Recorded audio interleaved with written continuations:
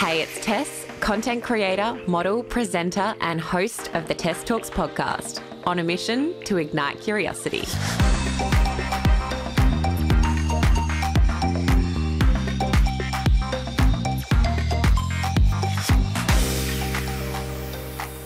Hello, my fellow skin lovers. Get ready for this 1 hour of absolute skincare wisdom. I sat down with Terri Jones, the founder of Synergie Skin and Synternals supplements. This episode is jam-packed with essential skin science that will elevate your skincare game. We are deep diving into the must-have ingredients and the ones to avoid, plus debunking common skin myths along the way. We also geek out on my favorite topics like longevity and biohacking, discussing all the tips to boost your lifespan, or I really should say health span. You'll know what I'm talking about shortly. And if you stay around to the end of the episode, Synergie Skin have offered all our listeners a limited time discount code, which I highly recommend jumping on because these truly are some of my absolute favorite products of all time. Also, while I have you, I wanted to let you know that I'm about to take a short break from recording episodes for maternity leave, which is very exciting. But I did want to ask just a little favor from you guys. If you love this episode or if you've enjoyed any of the Tess Talks episodes in season 1, it would really mean the world to me if you could just take a short moment to leave a rating or review on whatever platform you're listening on right now. It not only means the world to me, but it truly does help me to keep these conversations going. All right, I think it's time to get into the episode, so let's get curious. Terri Jones, welcome to Tess Talks. Thank you, Tess. Lovely to be here. Yeah, I'm so excited to have you on. For a bit of a background for the listeners, you're an Australian scientist, cosmetic chemist, published author, and founder of one of my favourite skincare brands, Synergie Skin. And you've also recently launched Synternals, everything which is developed here in Australia, which I love. Now, I don't normally start my episodes by reading someone's bio, but I have to say I was really impressed by yours. And there was so much on it that I was like, I don't want to miss anything on here. So I'm actually going to read your bio out. Okay, this is awkward. No, I love it. So you hold a Bachelor of Science in Immunology and Microbiology, a postgraduate diploma of Formulating Chemistry, a postgraduate diploma of Education in Biology and Senior Science. You're a proud member of the Australian Society of Cosmetic Chemists, and you're a world-recognised formulator with over 20 years of experience, a lecturer in the field of skin biology and cosmetic science, and the author of Skinformation, a clean science guide to beautiful skin. Okay, that is a very impressive CV, I have to say. Well, I'm old, so I've gathered a few over the years. Have I missed anything? No, Tess, thank you. That's lovely. So there's a lot in that. Can you break it down a little bit for us and tell us how this kind of all started? Wow, okay. I think one of the biggest drivers for me was as a young girl, I had the most amazing dad, and he was a feminist of the 70s, sort of in a simple way. He believed that women could do anything they set their minds to, and he believed in me. And he was we had a, I would say quite a lower middle class family background. We didn't have a lot of money, but what he did do is he spent what he had educating me, and I wanted to live up to his expectations. Tried hard at school, fell in love with biology. Oh my God. And chemistry. Science nerd. Love it. I was an absolute nerd. In fact, a friend of mine said to me the other day, I can see you at school. You wouldn't have been great at sport, but you would have been hitting the books. Yeah. And he was right. So my biology teacher was very, very influential on me too. So it kind of started at a really young age. And a lot of the teachers would say, do you really want to do science? And my dad would say, push it, Terri. He said, this is what you love. You do that. You do your degree and you enjoy it. And I did every minute of it. And to this day, I'm overly committed to science and understanding it and explaining it to others. I think that's so important. We mystify so much science so unnecessarily. My son, who's an artist, is now very open to the world of science and learning it, and I just love that. We should make it accessible to everybody. Yeah. It really rang true when I first heard you speak, because I've been a big advocate of Synergie Skin for quite a few years now. I think I've been using the products for probably over 5 years, and it's been one brand that has been so consistent in my bathroom. And I obviously get sent a lot of products and I love trying new products, but I have always gone back to Synergie. I've always had them as my staples. I just absolutely love them. And I was invited to your event recently when you launched your new supplement brand, Synternals, which we'll get into. But when I heard you speak, I just got a whole new respect for your brand and for you and what you've created. There is so much science behind what you do.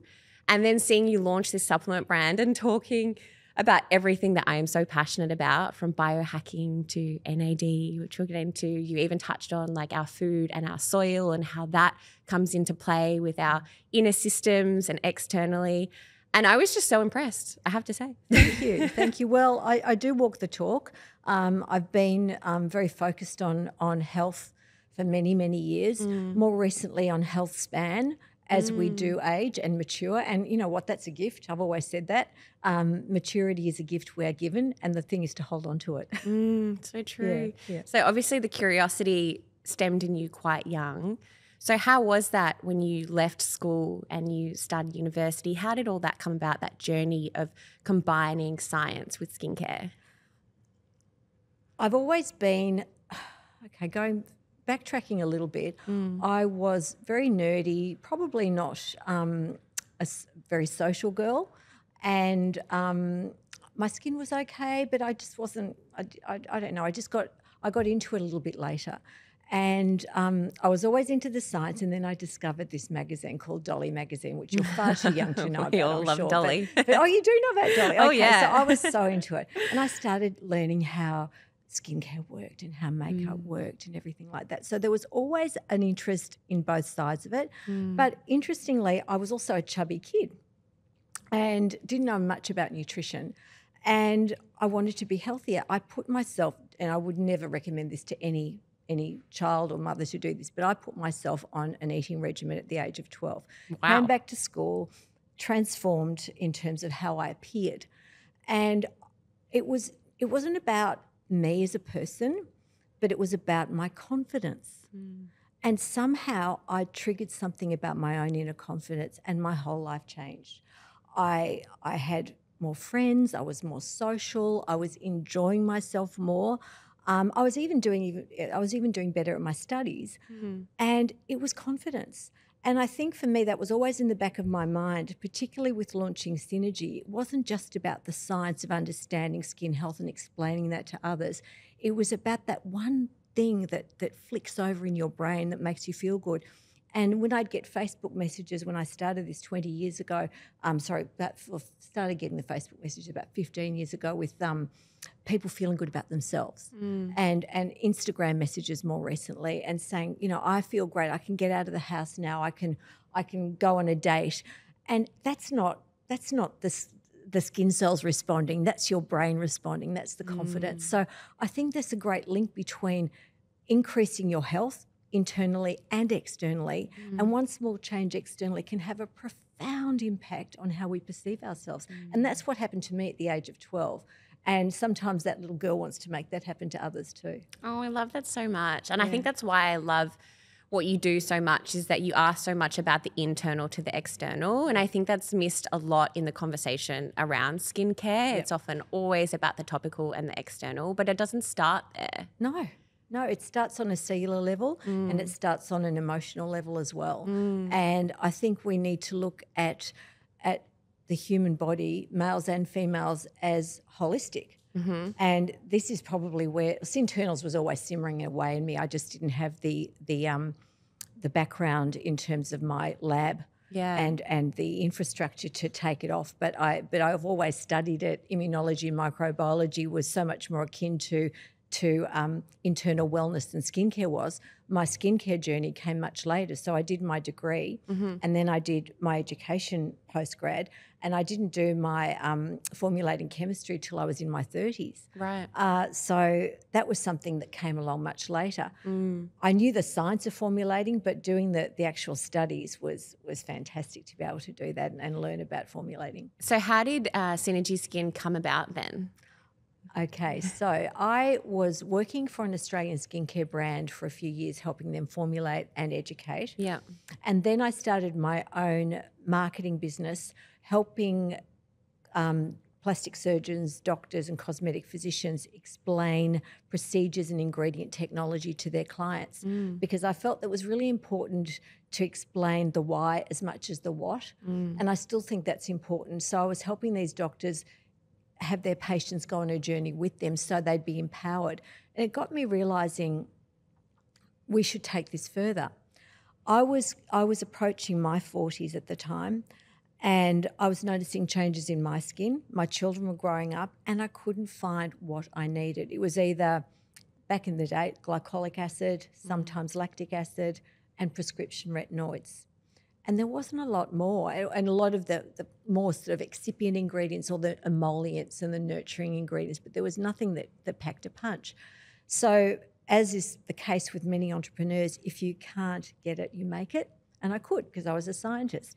So I remember I sat down one day waiting for my daughter to come out of a movie at Chadstone Shopping Centre, and I wrote down my business plan of what I could bring to the table. Yeah, I love knowing where business plans start. Yeah, it's always the most random on a piece of paper. Yeah. All these points, and I'm thinking, I'm a scientist. I know how to make skincare. I, at the time, was primarily catering to women, but now much of our market is, with 25% of our market is men, which is lovely. But I know what women need. I know what I need. And I started to create this story that would be my USPs. And it just developed from there. And I'd saved money, which I called my running away money back in the day, which was all of, I think it was $40,000, which was a lot. But I'd saved it up. And I opened a little clinic in Camberwell, which was a skincare clinic called Skin Formation, harking to the title of my book. And all I did in that clinic was formulate and consult. So I had an injecting nurse with me and a skin therapist, because I'm not qualified in either of those, but I did the formulating. And I didn't do it in the back of the clinic. I actually wrote my formulas on a spreadsheet, took them to a compounding chemist in South Melbourne, who I'm still friends with to this day, and had her make those formulas, because even back then I wouldn't do the backyard jobs that I see in, it's an unregulated industry. So I did it myself through Marie and created a bit of a cult following. The GFC hit in 2008 and people stopped having treatments because they couldn't afford the laser treatments or the injectables, but they couldn't not afford to go without my skincare products, which was, back in the day, the biggest ones were Uber Zinc and vitamin B serum. And I thought, wow, this was an epiphany. I have a clinic. I'm paying people to work in my clinic who aren't working. I have an expensive laser machine that costs me over $150,000. And what's really doing well is the skincare. And it was like, aha. So I gave my database away to the local beauty salon.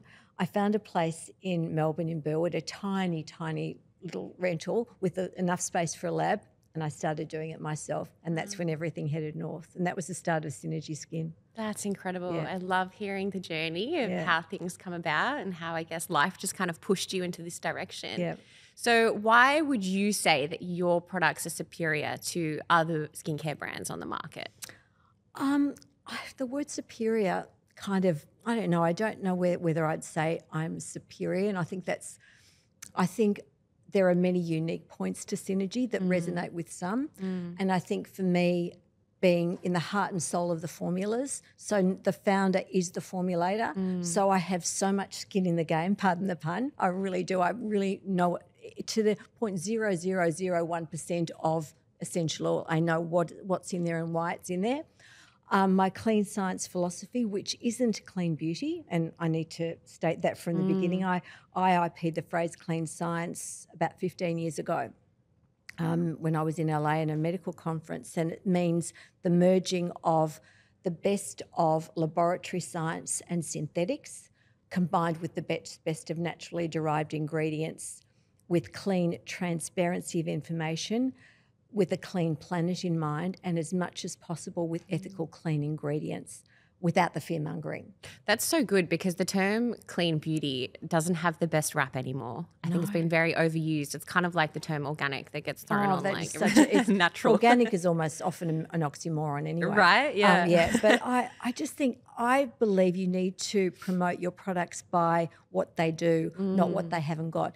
And you can get caught up in that because, yes, in my lab, there are ingredients I will not use, but I'm not going to go on about them.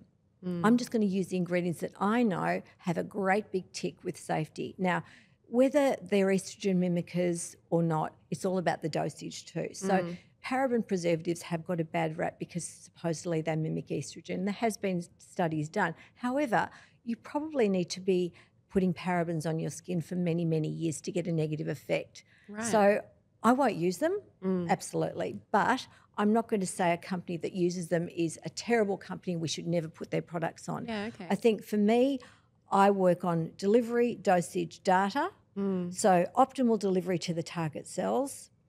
The best dosage, if something delivers results clinically at 5%, I will use it at 5%, not at 0.5% to say it's in there, which I hate.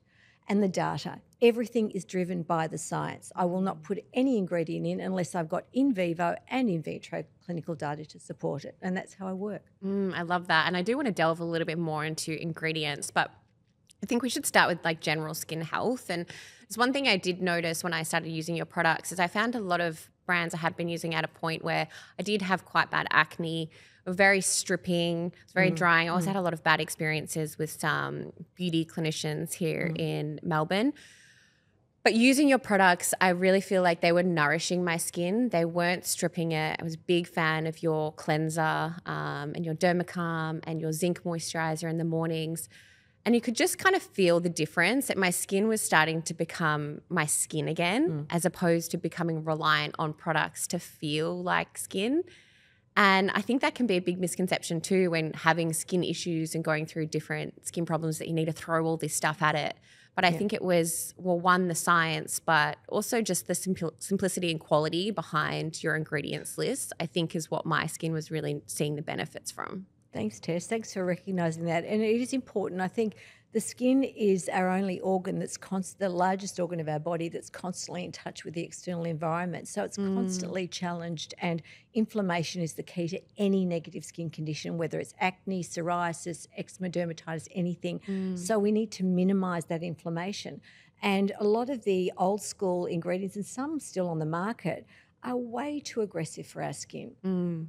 And it's all about the synergy of our skin. That's one of the reasons I call it synergy. It's the balance between, just enough to kick it into doing something, but not give it too much inflammation to cause a negative side effect. So I do very, very carefully curate the combination of ingredients so there's minimal inflammation but maximal impact on the skin. So talk to us about skin microbiome, because I know you talk about that a lot. And I feel like we don't really talk about that. We talk about the gut microbiome, but what's the skin microbiome? It is huge, and there is such a skin-gut connection but also a skin-brain connection. So for me as a formulator, it's all about the combination of prebiotics and postbiotics, not probiotics. Probiotics are fine for the gut because our body knows how to process them. But prebiotics, to me, are fundamental because they feed the good bacteria on our skin. So our skin has a whole community. In fact, there are more microbes on our skin, sorry to nerd out. I know, I love it. Give us the facts. Than there are skin cells. So we have got this huge diverse community of good guys and good girls and bad guys and bad girls. And the bad need to be there because the bad bacteria actually trigger our immune system to work better. So we don't want to obliterate everything, okay? We want more good, less bad. And prebiotics, which is like the food for the good bacteria, feed the good bacteria and don't so much feed the bad bacteria. So you get that lovely balance of more good, less bad. And that reduces inflammation, helps address acne, gets our skin balanced and in a beautiful space. So it's got a better barrier and it protects us from pathogens and protects us from external aggression. So that's your prebiotic. So that's the food. So what kind of ingredients are you looking at then that you're putting in? Inulin is the most important. There's a lot of prebiotic fibres that we take internally, and I also take them. but inulin is one of the best ones. So it's just a fine water-soluble fibre that you put on your face with the postbiotics, and that feeds the skin. So then you've got your postbiotics, and this is a whole new realm of microbiome technology. So basically, if you squeeze a good bacteria and all the goop comes out, that's the postbiotic. So it's not the bacteria that we need, it's what's inside the bacteria. And it's all those goodies and those molecules that reduce inflammation, that balance our body, that signal our body to make beneficial molecules. They are postbiotics. So if you put just the bacteria in a skincare product, say we use bifidobacteria or lactobacillus, these bacteria will die within seconds if you have a preservative. And there should be no skincare product on the market with water in it without a preservative. So people who are touting, I've got probiotics in my skincare product, unless they've got a protection around them, they will be killed within seconds. So what you need in your skincare product is not the probiotic, but the postbiotic, those active molecules. So what I use is a bifidobacteria ferment. So you ferment the bacteria, you get out the goodies, and you put those goodies in the product, and that's the postbiotic, and that's what's going to be calming for your skin. So you're feeding the good guys and you're calming the skin with the postbiotic. Does that make sense? Fascinating. I love the nerdiness of it all. So does that then correlate to also improving your skin barrier? Because I know that's something that is spoken about a lot these days. Yes. And I think it's something that generally we have probably over-attacked is our skin barrier. I think, yeah, and I do blame exfoliation on that. Our body naturally exfoliates, and we're pushing it way too hard these days. And I do believe in I use lactic over glycolic personally, but there are lots of other AHAs, but not too much. Don't throw everything at your skin. The barrier is the most important first line of defence in our skin, and if we're not protecting that, everything falls apart. Can you explain how the skin barrier works and why it's so important? It's basically made up of a stratum corneum, which is primarily dead cells. And those dead cells have lipids in them also, which actually protect and prevent what's called transepidermal water loss, or the water's removing from our skin.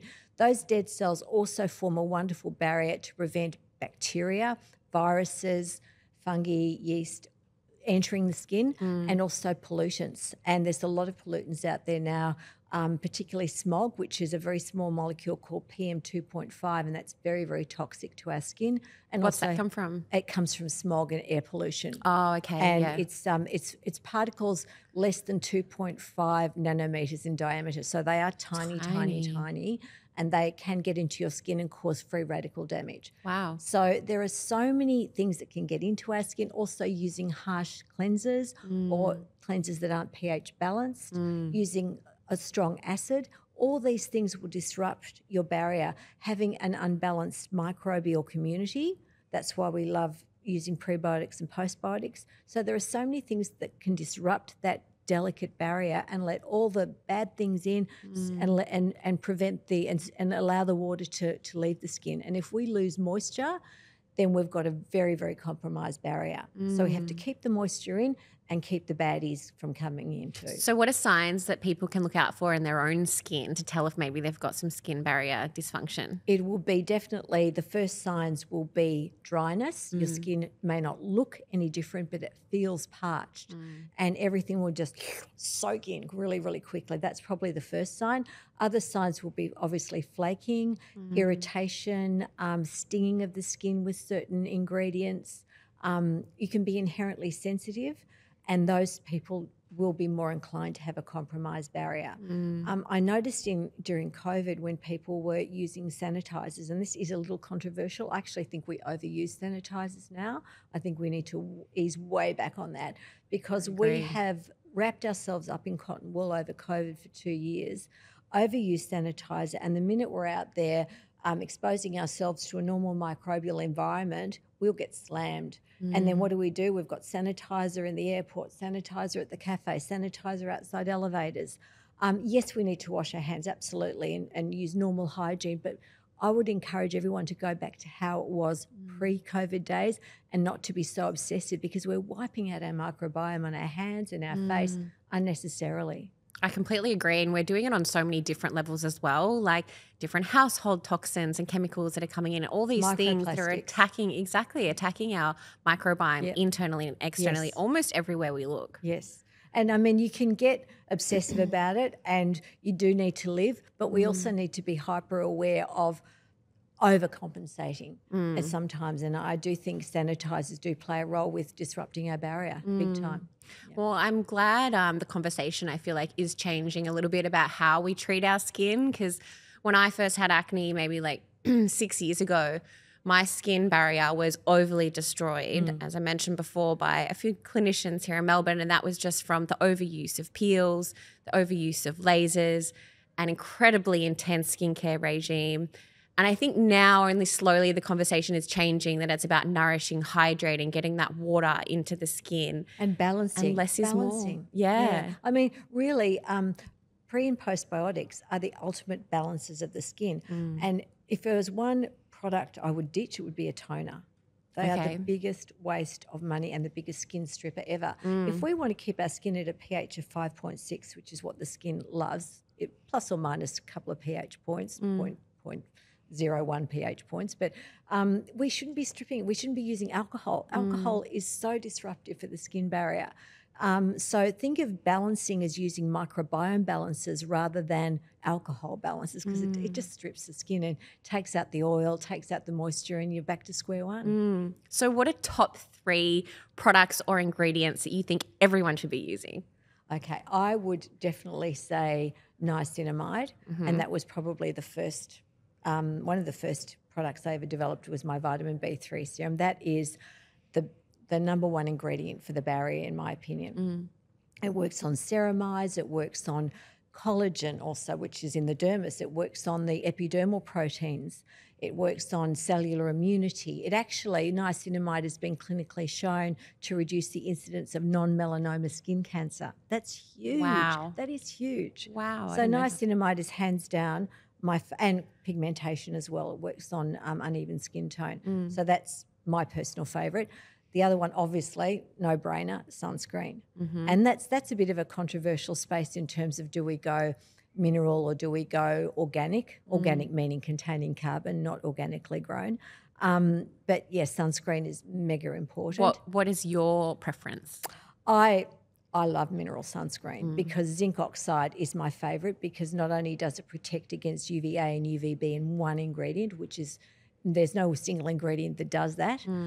It also is an anti-inflammatory, and it just calms the skin. And we find a lot of acne sufferers who use zinc oxide as their sunscreen, as their sun protection, as a side impact, have less acne and less inflammation. And what do you think is the optimal SPF rating to be wearing every day? It's a tricky one. I don't think higher is better, because I've got the opinion that higher actually lulls people into a false sense of security. And a few years ago, especially in the States, everyone was SPF 100 and even SPF 50, where I do think there's a place for SPF 50. It lulls people into a false sense of security that they think they need to put it on in the morning and then they're done for the day, and they don't realise they have to reapply. And the other thing is, there's only a few percentage points difference between an SPF 15 and a 30. It's like a 2% difference in sun protection. Yeah, I think that's what people don't realise is very minimal. Yeah, it's very minimal. So I also believe, and this is also controversial, that we need sunlight. And you know, there's the thing I often say is, we can't hold on to our convictions too tightly as scientists. That's not being a good scientist. Back in the day, I was like, don't go out in the sun, wear a hat, wear sun protection, don't let the sun touch your face, you know, you'll get skin cancer. Well, you know what? I think I should have just calmed my farm a little bit, because we need the sun. Plants need the sun, animals, humans especially. So I try every day to get out in first light. I'm not great at it, but I try my best. I do red light therapy every single day. I believe in the power of sunlight, but I believe in dosage. And don't go out in the middle of the day. Don't bake yourself. Don't go out for more than 20 minutes between the hours of 11 and 3 unless you are protected. So yes, I protect, but I'm it's a so balance. glad you said that, because I feel like we do skim over that a bit. And obviously we were talking before about how we both like Andrew Huberman, and he talks Yeah. a lot about how getting that first sunlight is really Yes. important. And I know so many of us are vitamin D deficient because we spend so much time in an office, in the house, poor climates, whatever it is. In an office environment, everything. Yeah, I We think need to it. take into consideration that balance and getting that first sunlight and that hit of vitamin D is really important. And using Absolutely. common sense to be like, okay, this is not a good time to go in the sun, and this is. And your body knows that when you feel you're burning. I mean, I've just come back from one of the best holidays I've had in my life in Europe, and the sun was fierce. So yes, I would always cover up and sun protect during the day when I was out on a tour, but I try to get out in the morning, or I'd love have a lovely evening walk when the red light's best in the early morning and late evening, and that's magical for the skin. And we need UVB to make vitamin D, albeit we can take supplements as well, which is great. But light is energy and it's life. I love it. Okay, what's your last third recommended ingredient or product? Well, it's a hard one because there's so many that I love. I would probably say retinoids. Yep. But not harsh retinoids. I actually have 3 types of vitamin A I formulate with, both 2 encapsulated retinol, and one is called hydroxypinacolone retinoate, which is a relatively new derivative, and it's called HPR for short, and it works in a very similar fashion to prescription retinoids, but without the irritation, and it doesn't need breaking as much metabolic breakdown as retinol. Interestingly, I've noticed so many people on videos and podcasts talk about vitamin A as retinol. They think retinol is vitamin A, but you have to understand vitamin A is an umbrella, and the tip of the umbrella is called retinoids, and under that umbrella is retinol, just one type. Retinaldehyde is another type. Retinol palmitate, hydroxypinacolone retinoate. There are a number of prongs on that umbrella, but the top of the umbrella are called retinoids, not retinol. Retinol is just one type.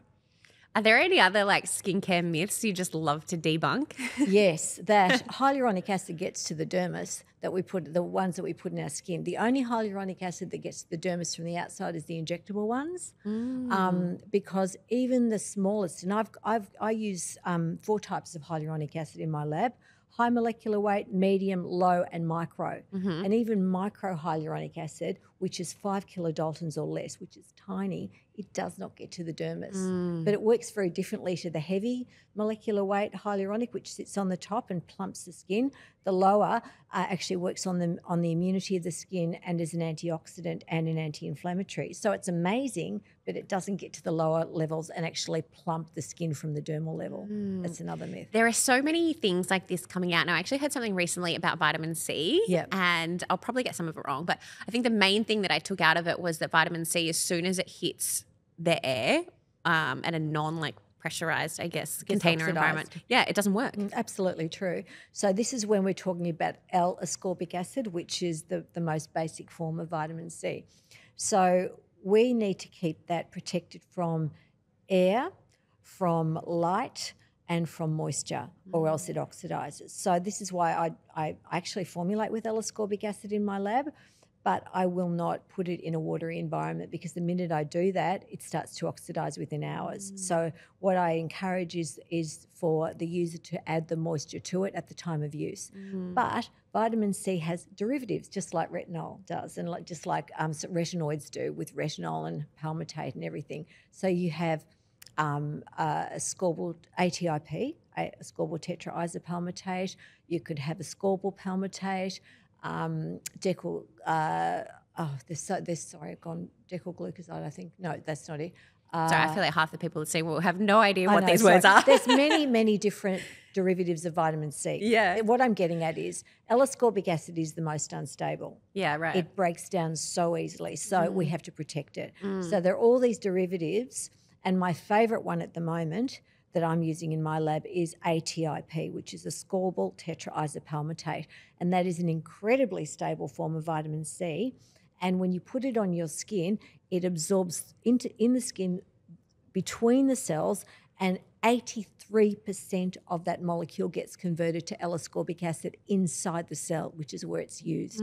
So it's a much more efficient way of delivering vitamin C to the skin, and a more direct way. and it doesn't break down. So that's my preference at the moment. So interesting, because when I look at that and consider some of the products on the market, I feel like there would be a lot that simply don't work because of the way that they're just simply packaged. And the thing is, I think a lot of formulating chemists are great. There's a lot out there who are incredible, but there are a lot that just think that they can throw a whole heap of things into a bottle and hope they work. And they don't understand the side reactions and they don't understand the stability. So I've always had a sort of a thing in my lab where I work on the SEED principle, and I kind of coined this acronym years ago. Everything in my lab has to have stability, SEED, stability, and they can't break down in air, light, oxygen or in the bottle. Efficacy, they have to work at the dosage required, not sub-therapeutic, but at the dosage. Elegance, it has to be an experience for the user or else no one will use it. And finally, D is for delivery. It has to get to the target cell and not hang around in the wrong part of the skin. You know what? I can tell that you're a good founder just from the way you speak. I love it. What about ingredients to avoid entirely in skincare and makeup? Are there any that you just want to steer clear from, or suggest that people should steer clear from? I'm so anti fear mongering because of a lot of what's happened in the clean beauty movement. But I've got a long list of ingredients that I don't have in my lab. But I think in more general terms, I would definitely not go outside of a pH range of around about the 5.2 to 5.8 unless that molecule needs a particular pH to work. And sometimes we need acidic environments and exfoliation occasionally, like AHA, BHA serum, but generally don't strip the skin. So avoid a pH that's very stripping. And also I'm not a great fan of high-level surfactants like sodium lauryl sulfate, because I do believe that they do strip the skin more than the gentler surfactants.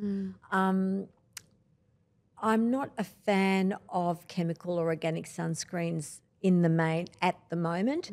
And it's not because of the whole endocrine disruption thing. It's more because of the fact that they do cause sensitivity in the sun. And typically your mineral sunscreens don't do that. However, never say never. If there are organic or chemical sunscreens that come to the fore that are totally safe in terms of reactions on the skin, I will look at formulating with them. Right.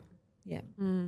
Because you also launched into makeup, and so I'm curious to know, is there certain ingredients that you avoid with makeup? I know since I have had sensitive skin, there are certain ingredients I now avoid, things like talc and things that can be pore clogging ingredients.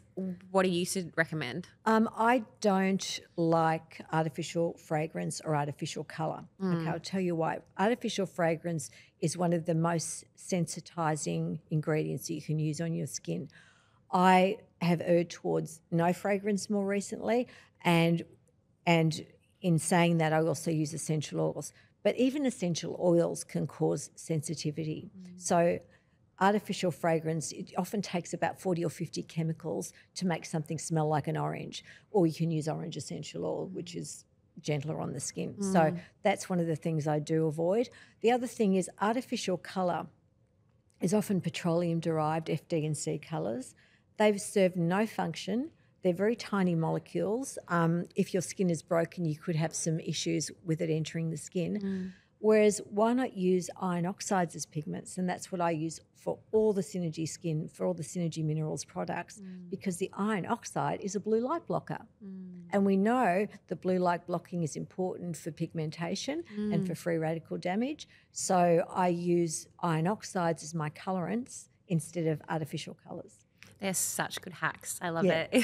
It's amazing how once you start entering the world of ingredients, you can become a little bit obsessed with it. It's true. And you know what? I was doing that too for many years, but now I just work on what certain ingredients can do rather than bagging others, and people figure it out, and it's their choice. I mean, I have got a list of no-nos, and when I talk to my suppliers about taking on a new ingredient for a formula, even if it's an emulsifier or a preservative, I will say, okay, has it got these particular ingredients in it, because they know I won't touch it, and they'll only present me with ingredients that they know are permitted in my lab. So let's talk about Synternals, your new supplement brand, which I can see makes you very excited. It also makes me very excited. Why was it important for you to launch into the supplement industry? This was something that's been very close to my heart for so many years. It's a very difficult space to get into in the manufacturing area, and I manufacture everything in my lab. We're completely vertically integrated with skincare. Getting into supplements is the next level, and we're just starting to get into that now, which is fantastic. So it's always been something I've wanted to do, but I haven't had the infrastructure to do it. I've always wanted, with Synergie Skin, I can generate confidence from the outside in, if that makes sense, because one small change in our skin can make us feel great, which is what I found at the age of 12. But what about from the inside out? And the skin is a bit of a barometer to our health, and and our eyes, the skin in our eyes. And if somebody has that glow or that sparkle or that energy, you can tell they're healthy. You don't even have to do a blood test. You can see that in them. And I want to bring that out in everybody, and everybody has that right. And I think as we age or as we mature, I don't like the word aging anymore. As we mature, we are we're lacking in certain things like NAD. Certain supplements are needed in our body, and also because the soil is so depleted. So I think there's a huge space for us to explore supplementing, but only if we need it. Now, if you've got the perfect diet and you have every single nutrient in your diet and you lead the perfect lifestyle and so on and so on, then don't worry about supplements. But I know I need them. I have had blood tests, and I have had a vitamin D deficiency in the past. I don't now, but supplements are a huge part of wellness, and to me, it's about health span. It's not just about lifespan, and I know that health span is becoming a big word now. But I'm now 61 years of age. I do not want to limp along for the next 40 years in a state of frailty. I want to be vital. I want to be having a wonderful time with my husband. I want to be a good mother to my adult kids. I want to be a grandmother. And I want to do that with vitality and with a sparkle in my eyes. And I know supplements can help me do that. And there's a lot of other things. It's not just a one-size-fits-all approach. It's not one answer. But, yeah, we've all got the right to do that. So tell us about the very first product that you've launched, which is an NAD supplement. And I'm going to hop on in a second about why I love NAD so much. And as soon as I'm not pregnant, I can't wait to try it. But, yeah, tell us about how that came about.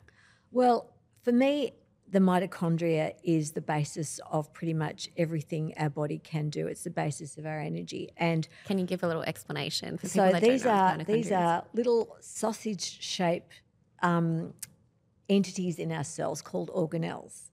And they float around in the fluidy, mushy space in our cells called the cytoplasm.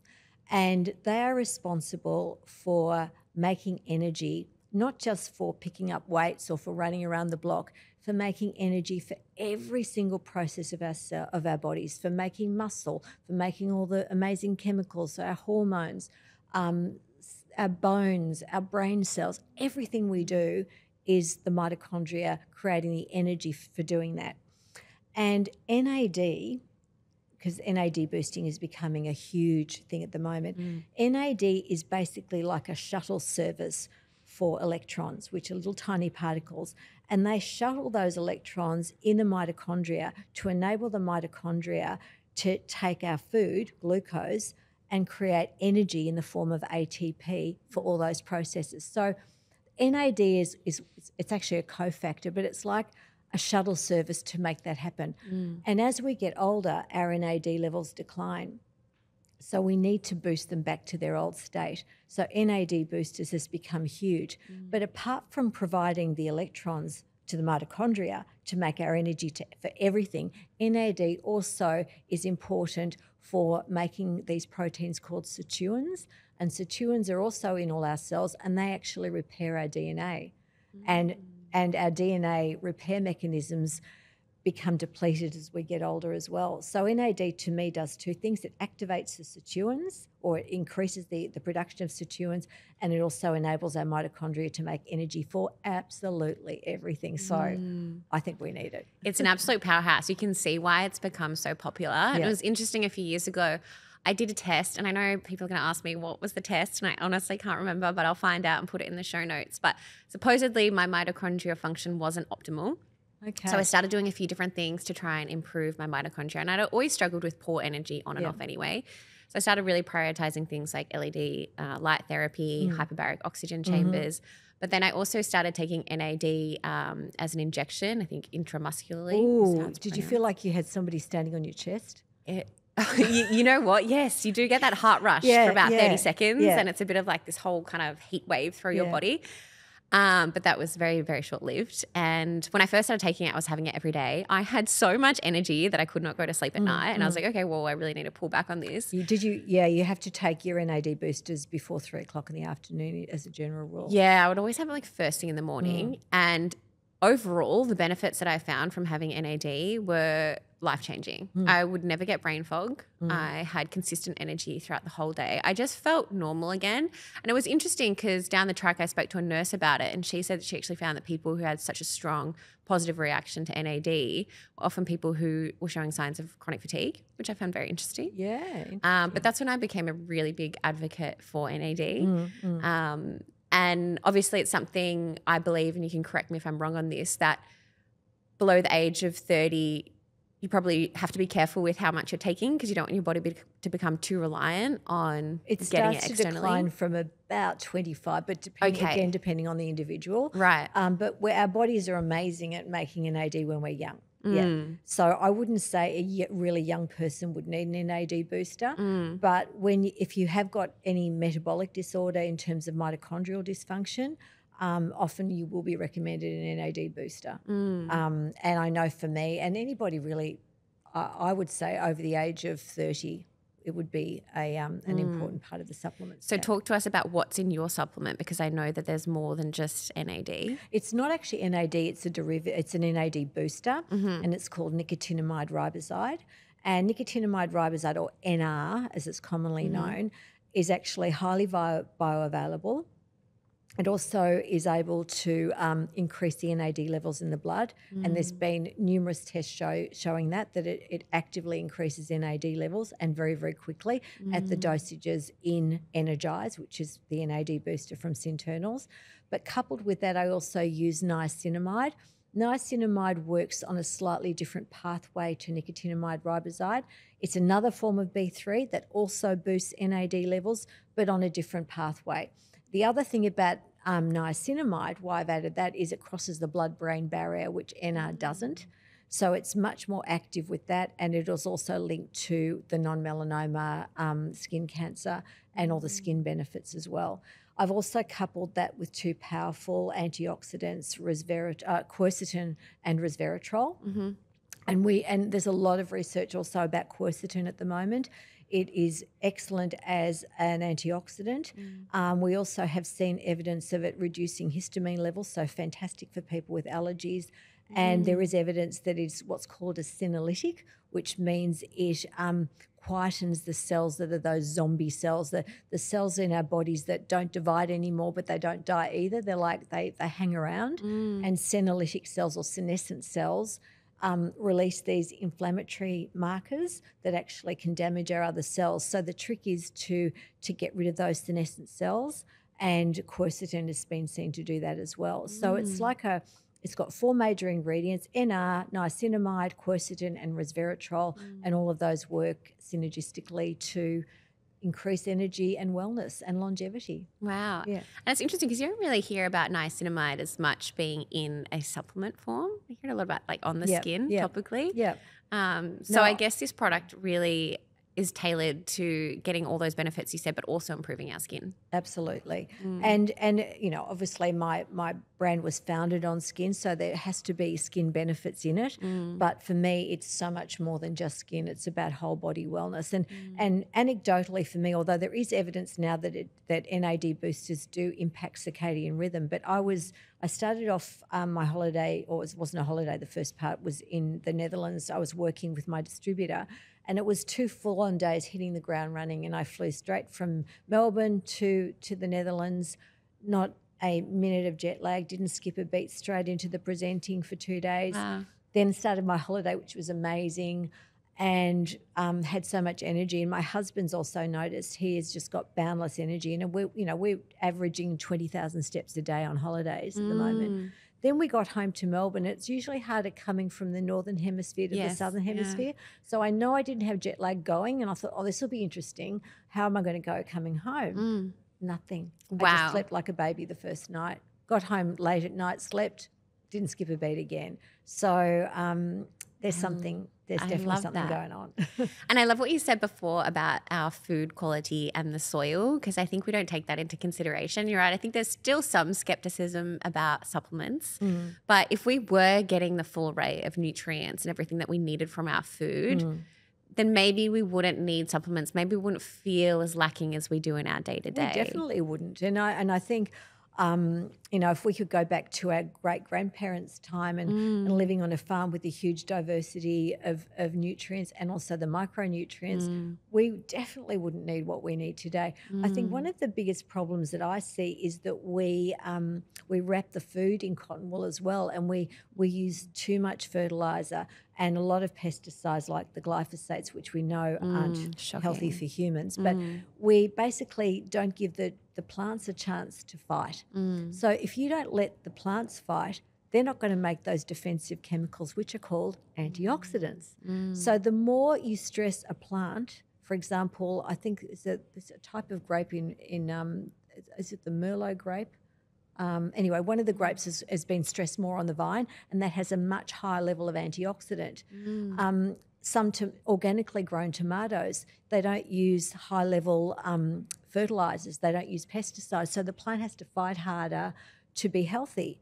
And they're the plants we want to consume, but we don't get that anymore because farmers, and rightly so, they're trying to produce high loads and high payload for their money. So they're going to use fertilisers, and I don't blame them.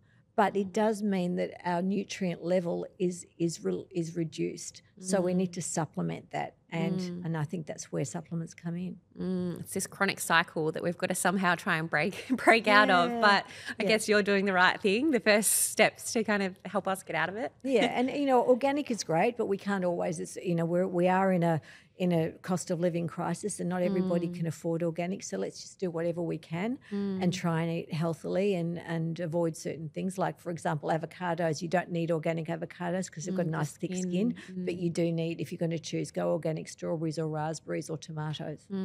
Yeah. I love that you're into this kind of biohacking space and that it has come through your work so much. Yeah. Do you have any other top recommendations of some biohacking tips for optimal skin and wellness health? Oh gosh, I should live in my home. I feel so sorry for my husband sometimes. Okay, so I do have red light therapy. I have a panel, and I also have a full body panel. Which one do you have? I just got one as well. I have the Omnilux. Nice. Which I love. Got the infrared. Yeah. It's near infrared and red light, which is the perfect combination for me. So we have it up against the bed head, so I lie across it in the morning. And when I travel, I take the Omnilux mask with me, which I love as well. And I also do grounding. I have a grounding mat and a grounding sheet. Love. So I try and get the electrons from the earth flowing through my body because we wear shoes all the time, and that's one of the things I think that we maybe should avoid. Walk on the sand. I know that you're moving to a lovely location soon, and you'll be able to have lots of beach walks. That's so good for you. Yeah. So I do that. What else? I obviously drink filtered water. I have my supplement stack, including Energize and a few other things in the pipeline. What else do I do? Oh, I do my exercise. I do resistance bands training. Because I'm older, I don't tend to lift really heavy weights.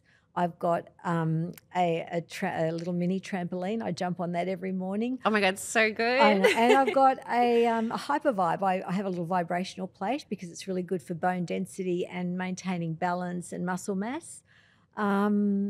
that's about it. And eating well and moderation, but I do like my champagne and my red wine. Oh, yeah. Have to have a bit of balance. Oh, my God. It sounds like your routine is honestly optimal. I feel like you've mastered it, and it clearly works because you are glowing from the inside out. Thanks, Tess. And your skin is amazing, I have to say. Thank you. I try. I mean, I'm not perfect, but, nobody is. But we can all do what we can. And I just want to be around for as long as I can. That's it. I'm with you on that one. Yeah. Thank you so much for joining me today. I do like to end my episodes by asking our guests to leave a little verbal entry in the Tess Talks diaries. This is just one lasting bit of advice or a quote or an insight that you feel is important to share. What would you like to leave behind? I think for me, stay curious for as long as you can. I've always been a curious person, and just never stop asking questions and always be open to changing your mind because strong convictions loosely held is the key for me. I love it. That's the ethos of the whole podcast. Yep. So you nailed it right there. Yeah. Thanks, Terri. Thanks, Tess. And as promised, the team at Synergie Skin have offered all of you a discount code that you can use at checkout. Just type Tess Talks for a site-wide discount. Now, this is only available for a limited time, so I recommend jumping on this offer super quickly. You can find the web link in the show notes below or head to synergieskin.com. So again, just use the code Tess Talks at checkout. Enjoy. Thanks so much for listening. If you loved the episode, please subscribe, rate and review. It honestly means so much and helps to keep these conversations going. And I'd love to connect with you. You can message me on Instagram or TikTok, and I've left all the details from the episode in the show notes below. I'll see you next week.